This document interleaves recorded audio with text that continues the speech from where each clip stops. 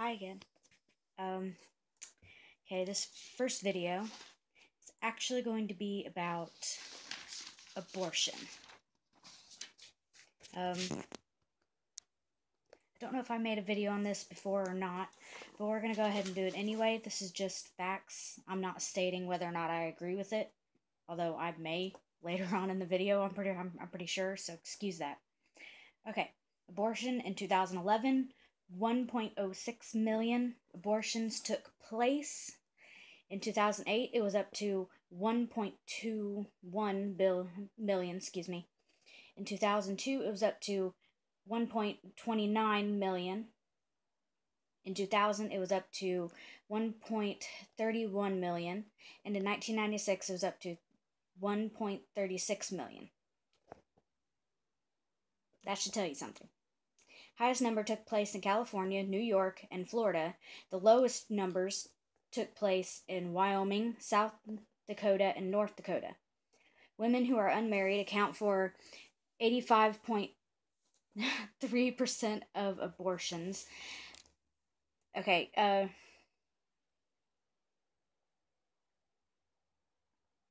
most of these reasons I'm about to list are not all the reasons. They're a few.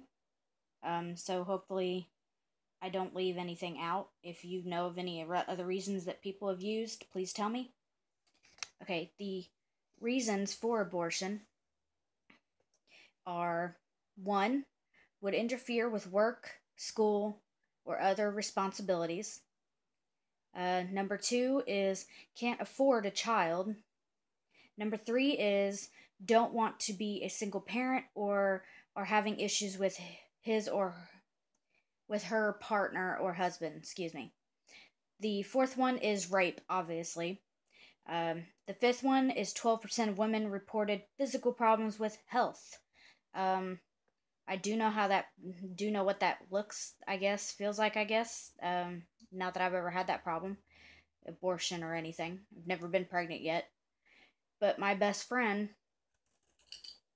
has had issues. She can get pregnant, but her body tries to abort it for her. So she is considered extremely high risk when she gets pregnant. So that would be one of the reasons of somebody having an abortion, I think. I think that would be a good reason. Because not only are you risking the child's life, you're also risking your own. And I don't know if you really want your child growing up without a mother either. So I guess it could be a good reason. Although there is the alternative of putting them up for adoption, either way. Okay, in 2011, 2 women died from complications of an abortion. From 1973 to 2010, 421 women have died as a result of legal abortion. The numbers of death was highest before the 1980s. In 1972, before it was legal, 24 women died from causes associated with abortion. In other words, they couldn't prove that they had abortions. They couldn't prove it. But they died from complications of what they thought was abortion.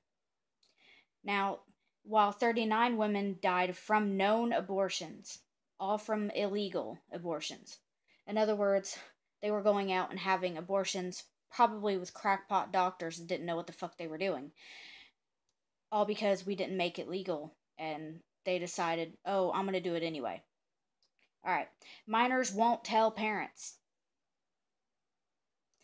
39 states, as of right now, will tell the parents anyway, regardless of what the minor says or their reason behind it. I agree with that, personally, because, I'd want to know if my child was getting an abortion.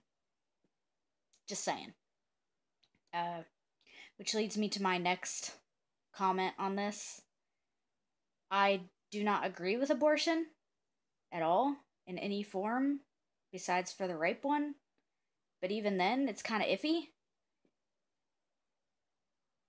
If I ever have kids and my daughter wants to have an abortion, I would prefer her to tell me before going out and doing it, because I don't want them to think, "Oh, I can't talk to my mother on this. She won't agree with it. So, I might as well just go out and not tell her."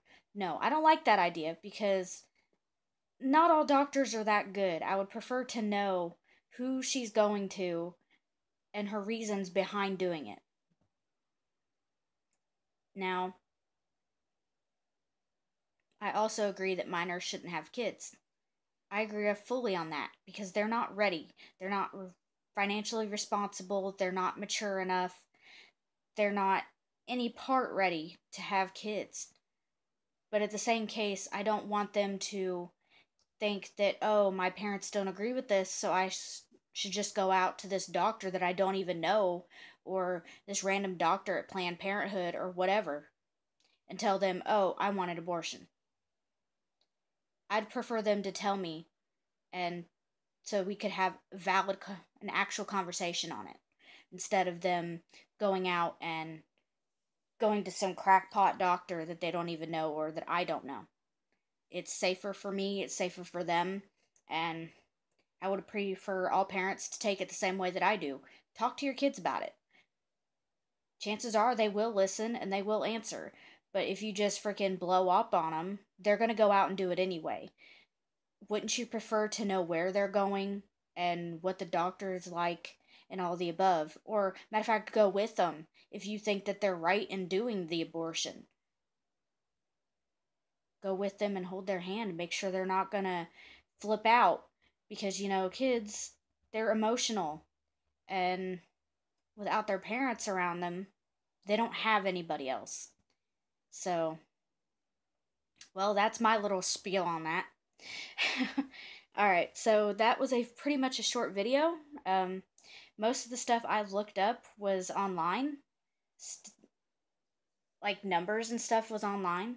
So if you don't believe me or if you think there's more to it, as I'm pretty sure there is, you can go online and find more of this stuff.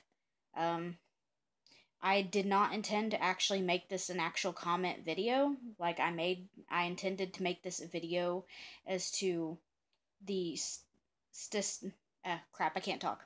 The numbers of abortion and the years and all that stuff. So, because I figured I didn't want my opinion put out there because everyone else is already doing that. I decided that just putting out actual facts was a better idea than to just make an unjustified comment. So that is my video, and I will see you guys next time.